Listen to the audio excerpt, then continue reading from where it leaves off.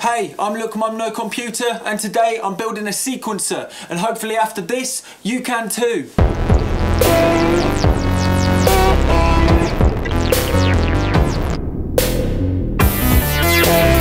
So what is this sequencer thing? It's basically something that fires out a sequence, and in the case of a synth, it fires out a sequence of voltages. Up here we've got a simple 8-step sequencer. You can see there's lights, and below the lights there's knobs. When that light is on, this knob is going to control things. Let's go to this one. And then it's this knob. These ones don't do anything until that light is above it. But then if you send a clock through it, it's going to make a sequence. This is one of the simplest sequences you can make. It's called a Baby 8 sequencer, and it's made with a 4017 counter chip. Oh, I'll turn it off. And what this 4017 does is you send a signal in like this, and it turns one pin off and another pin on, and it turns the other pin on and another pin on. These pins or legs of the chip are connected straight to potentiometers, which means you can turn the voltage that it sends out up and down, and then you can make it vary into a sequence. The only downside about this Baby 8-step sequencer is you can't adjust it to go backwards and forwards and stuff, because that's not how this chip works. So what if you swap this chip with an Arduino, and then you can make it do whatever the heck you want? So I'm going to go over to the workbench, put one together and show you how it's done. Right, I started a little bit too early in the build process because, there's the big bang. Okay, fast forward a few billion years and then we get to this point. So we've got a 20 by 40 centimeter panel here. I kind of measured it all out, and then I started drilling pilot holes. Always drill pilot holes because when you do big things like this, it's really hard to get them in the right place. So if you've got small holes there first, you're going to definitely get it in the right place. Those ones are for the potentiometers and the jacks. I think it's like 10 millimeters. Absolutely fucking lovely. Oh, just look at that. Just look at that shine. Yeah, and then I spray it, but I usually spray it outside, but the video wasn't picking up. That is cancer right there, that's cancer. So just do it outside. And then put it on the oven, and make sure it dries. And then draw on a silver Sharpie if you want. I mist it with some clear lacquer. And then put it back on the oven thing. And then I put it back, and I just, ooh, lovely. And then I get the potentiometers and the buttons and all that, and I kind of put them all in. I tighten them on with a pair of pliers, but sometimes I miss and I scratch the panel, and it's really sad. Hot glue going in on LEDs, cheapest way, I promise you. Ooh yeah, look at that. Oh, and then I put the knobs on. So the first bit of soldering is putting down the ground bus, and this is just a long bare wire, and you connect the third pins of every single pot and the negatives of every LED. Just because you got to connect all of the grounds together. Get some diodes and, you know, cut the legs that are furthest away from the black stripe. And then solder them onto the middle leg of the potentiometer. Then I get a load of 1K resistors and put them on the positive leg of the LED. This stops them from burning out. And also putting them on the jack outs. Lovely, lovely. Then there needs to be a wire that goes between all of the diodes and the output jack with the resistor on it. So I get a bare wire and I solder them, but don't solder them together, just solder each line. Look at that, lovely. There's a line of bare wire that goes to every single center pin of the pot that is past the diodes. Now it's time to connect all the rows together.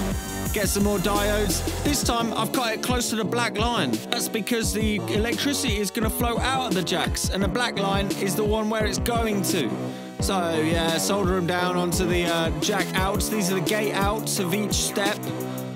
And then I put a 1K resistor on them. Now I connect up the potentiometers together because each row connects to the same pin on the Arduino. So these all connect together. Lovely jubbly. And then, yeah, look at that. That's a beauty shot right there.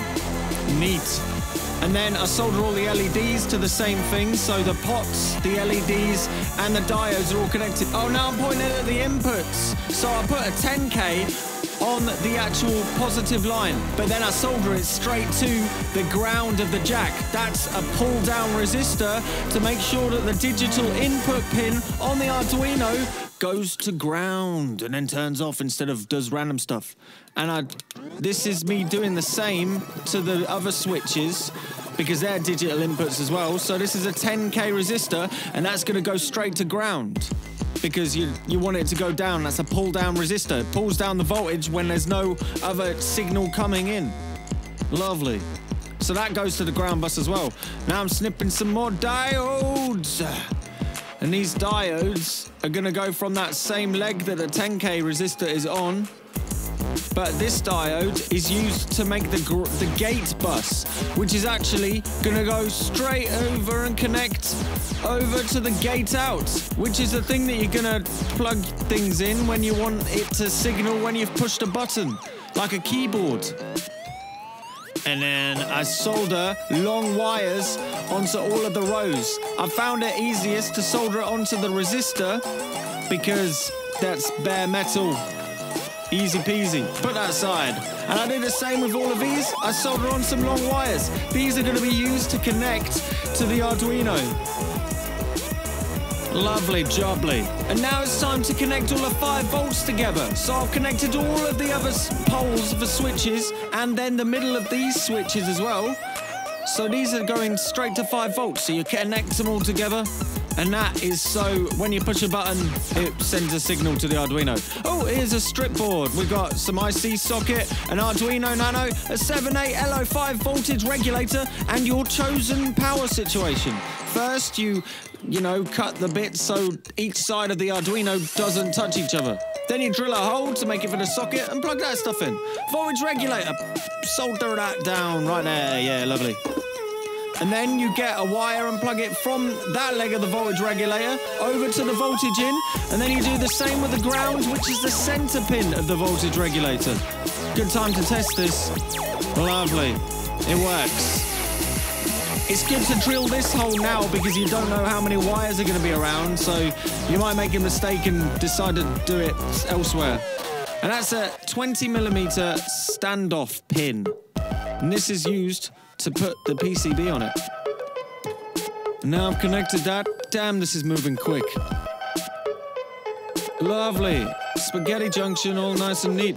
And that is it. Ta-da! After all of that, it's done. Look at it.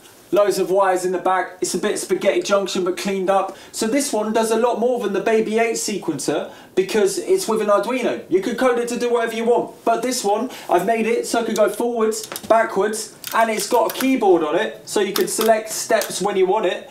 And also when there's no clock going in, you could kind of use it as a keyboard. So let's plug it in.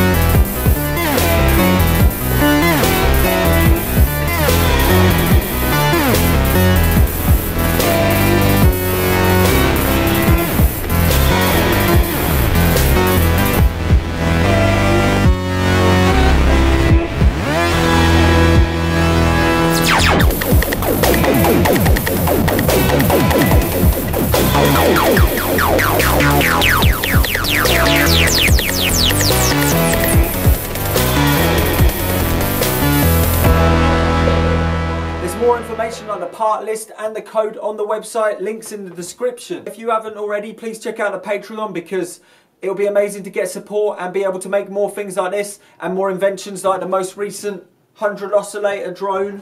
There's going to be lots of things going on like live streams, giveaways, more projects and even some Patreon only projects. So be sure to check those out and don't forget to subscribe. Thanks very much. Bye!